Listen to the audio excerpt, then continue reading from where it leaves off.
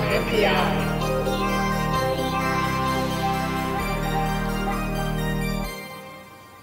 This week's on NPI is Maxim Analog Devices. Lady Ada, what is your new product introduction brought to you by DigiKey this week? All right, this week's NPI is the MAX31329, a low current real-time clock chip. As shown here, it's a 10-pin TDFN chip, so it's pretty easy to use in your surface mount project. It's a 5x5 millimeter chip.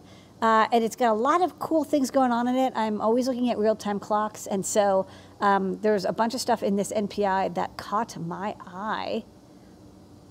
This is the chip, so it was originally, I think, designed at Maxim, and then Maxim was recently acquired by ADI, and so that's why it's got Max in the part number, ADI on the data sheet. So this is a real-time clock. A lot of people use these. You've got a product where you know, power may be lost, but you still want to be able to keep time and do so in a very low power way. You know, initially, you know, this is what real-time clocks used to look like. They'd have a battery built in, they have the chip built in, and they have a crystal as well. And this was used on, like, say, a computer or a motherboard, so that even when power was lost, the computer would keep time, which is great. This is actually what I didn't like about VCRs as a kid is, you know, you lose power and it loses time as well. You should have had a real-time clock inside of them. I think nowadays DVD players, they'd add a real-time clock.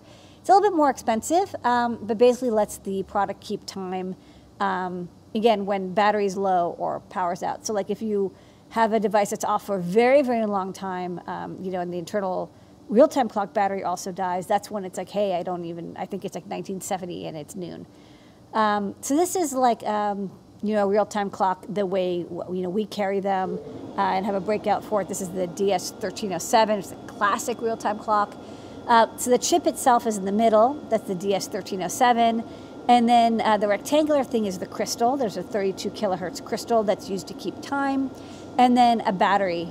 So, you know, the real-time clocks tend to use less than a microamp, which means that they can really sip a battery. Even a small coin cell can last years or even a decade. So, you know, no matter what happens, no matter how long the product is depowered, it'll always know what time it is when it wakes up. So that's the old style RTC. So this is the Maxim 31329. So one thing that I thought was very cool about it is, first off, it's got the crystal built in. So you see the oscillator inside with a little X1, X2 kind of in the top middle. You know, there's a couple implications for it, but one is you don't have to pay for a separate crystal, which is usually 20 to 50 cents. And second, you can get more accuracy, which we'll talk about, because it can be tuned with the loading capacitors. Usually the loading capacitors are specified for the crystal, but you don't really know what it's going to be until, you know, there's always a little bit of variation, but with this, it's internal. But it's very similar to a lot of RTCs. It runs off of I2C. There's an optional clock input. You can see D-in, which is quite nice. There's 2 interrupt outputs, into A, into B, clock out, clock in.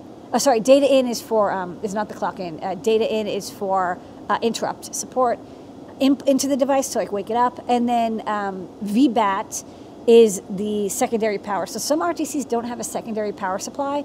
You know, there's the main supply, VCC, which is usually, you know, power or wall or, you know, 3.3 volts from the main system.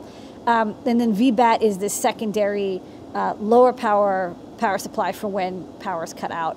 Again, some RTCs don't have 2 power pins, and they make you have to manage that on your own. I like that in this case, it can auto-detect and switch over to the battery when main power is lost. So that's the first basic thing. Second off, it's again pretty small. It's not a big SOIC or a TSOP. It's a nice TDFN chip. All the pins are used. You know, it's very convenient, especially since the crystal's built in. Only 5x5 millimeters. So 2 of the things that really, I think, feature quite well on this RTC. One is the battery management and the battery life. So this is a low power RTC. It uses 240 nanoamperes. And that is about half of what most RTCs use. I think the DS1307 I looked up and it's about 500 nanoamperes. So great, you know, it'll last twice as long in a battery. There's also a trickle charger that can charge an external supercap, or if you have a rechargeable battery. I thought the supercap, especially since it uses half as much current, a supercapacitor, which looks like this, it looks like a coin cell, but it's actually like a 0.07 or 0.2 farad capacitor. You know, it's basically like a battery, right? But you can charge it very easily and discharge it. And by using the Maxim supercap calculator, you can see that even, you know, I think in this case, a 2 millifarad supercap running at the 240 nanoamperes typical current will last you, I think it says like 60 or so hours. So, you know, you can, or, you know, a couple days worth. So if you think that your power is not going to be out for more than a couple hours at a time, then you can use a supercap. It means you don't have to deal with the lithium battery, which is always like, shipping management gets more complicated because you have to label it as containing a lithium battery. You can't recharge a lithium battery. And the supercap, of course, it'll automatically recharge instantly the moment the main power gets turned back on. So I thought that was nice, you know, especially with the lower quiescent current, timekeeping current, it makes more sense. There's also, you know, the built-in trickle charging circuit. You can see here how it's hooked up. You can select which resistor to trickle charge through, and they even put in the Schottky diode. How handy is that? So it's very, very inclusive. Really, if all you need is the supercap on the VBAT pin, and you're ready to go. The second nice thing about this is, if you, well, it won't show up, but this is the DS3231, and this is the extremely accurate temperature compensated crystal real-time clock that we carry. And these are like, this is kind of the highest end, most precise real-time clock you can get, plus or minus 2 ppm for room temperature-ish. And this is what it looks like. It's really big. It's a big RTC, so definitely not like you could put it in a wearable or anything. It's a chonker. I think it's 16 SOIC. And it's got the crystal and then a temperature sensor to do a temperature compensation. Whereas what's nice about, here we go, there, yeah. Okay. Yeah. What's nice about this, the MAX31329, sorry, I want to get the right part number, and there's a lot of threes. MAX31329 is that if you see at the bottom below, you know, benefits and features at the bottom, integrated crystal load capacitors tuned to plus or minus 5 ppm. So compared to the DS3231, it's not going to be 2.5 or 3, it's going to be 5 ppm.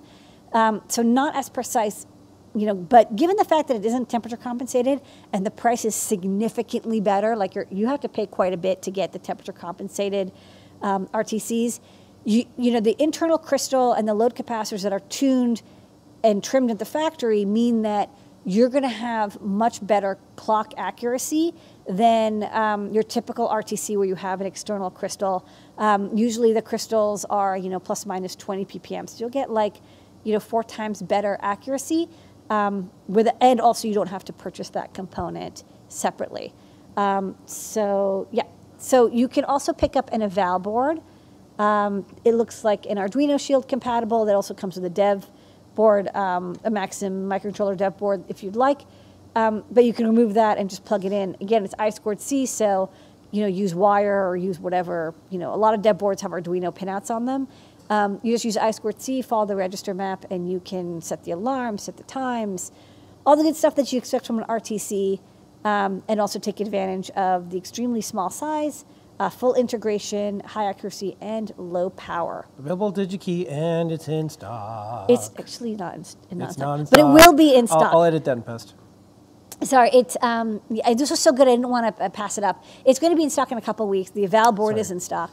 But this really is new NPI. I know. This is so new you can't get it yet. This is the thing. But it's not like the other things that you can't get. This is coming. This is actually going to come in. It's going to be in stock in like I think 2 or 3 weeks. So I actually have some on order that I'm going to get. Eye on the horizon. Look, it's a chip shortage time, but I still want to celebrate these good chips. I think this one's worth waiting for. Okay, and that's NPI. So soon. R on NPI.